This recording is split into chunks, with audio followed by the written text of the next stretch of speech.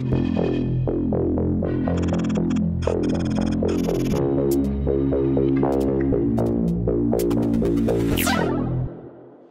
everyone, it's been a super long time and I'm so sorry that it's taken me so long to make some more videos, but I wanted to kick off this series on Bug Bounty Redacted.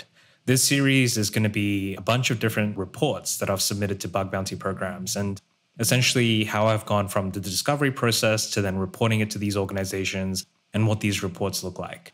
As a part of the first episode, I'm going through 2 bugs that I reported to bounty programs. One of them is Redis being exposed, and the other one is HAProxy being exposed. In both these scenarios, no authentication was required to access these services. I hope that you find value from these videos, and if there's anything that you'd like me to do in these videos that I perhaps am not doing, just feel free to comment and I'll try and encapsulate it as a part of the series later. The first step when it comes to finding these exposed Redis services is the discovery step. And essentially, when I found these Redis services, I followed some pretty simple steps to get there. I collected a number of assets from data sources and I fed them into Nmap, basically. These assets were collected from things like Census, Shodan, and regular subdomain enumeration like open source data sources. Once I had collected all these assets, I was able to use Nmap to discover that on port 6389 was open on one of these assets. After investigating a little bit further, I found that this is the port for Redis. And when connecting to this port via Netcat, I was able to interact with the Redis service without any authentication in this scenario. So what did the report look like? Well, the report was pretty basic. I started it off by saying, hey, look, there's this exposed Redis interface on 6389 on this host. And it looks like this Redis configuration for the server doesn't really require any authentication and can be interacted with via Netcat or similar tools. I told them that, I didn't really test for the ability to execute arbitrary code outside of Redis's Lua sandbox. But it was something that I believed that could potentially be possible, at least performing information disclosure and denial of service attacks. The next part of the report is very crucial. It's how do you reproduce the vulnerability or the issue? And in this part, I basically said the first thing is to netcat into this host, specifying the port 6389. So I specified a command for them, and I said this is how you access this Redis service by using netcat. Then I went on to say, look, you can use this command info when you're connected to this Redis service that will return a bunch of information about the Redis service, and just generally it proves that we have access to this Redis service without any authentication. I also showed them that it was possible to list all the keys in Redis. So if you know what Redis is, essentially it's a cache, and in Redis there's keys and values. So what you can do is potentially modify these keys and values to lead to other adverse effects. In this scenario, I just showed that, hey, I can list all the keys. I didn't modify any of the values because I didn't want to disrupt any services, but I listed all the keys and said, hey, this is proof that I can access this Redis service.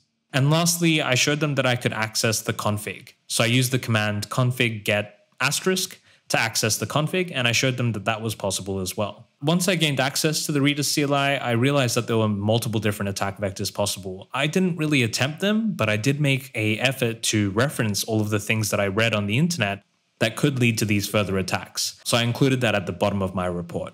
And I think that this provides some context to the people triaging it so they can understand really what is the impact or potential impact of this vulnerability or report. The next thing I want to quickly move on to is finding the HAProxy statistics panel. So when it comes to discovery for that, it's actually quite similar to what I did for Redis. I enumerated all the assets and all the ports for the company on the external internet. And after finding the Redis service exposed, I realized that this organization probably has more things exposed that they don't realize is on the external internet. So that indicator to me was enough for me to start digging in further and trying to find other things that were exposed on their attack surface. I ran my Nmap scans and I found that there was an asset with port 4444 open, exposing a HAProxy statistics panel. So the report, what did that look like? It was really simple. Sometimes reports don't need to be super complex. They can be really simple, straight to the point, show the impact, and essentially that's enough. So in this report, I said, hey, I've found this HAProxy statistics panel found on this host on this port, and you can access it by visiting this URL. You'll see that the statistics panel for HAProxy is shown, and I've attached a screenshot to confirm that this endpoint is accessible externally. I also mentioned that I didn't think there was significant security impact, but it was an outdated version of HAProxy, and it was vulnerable to an information disclosure vulnerability that was disclosed publicly.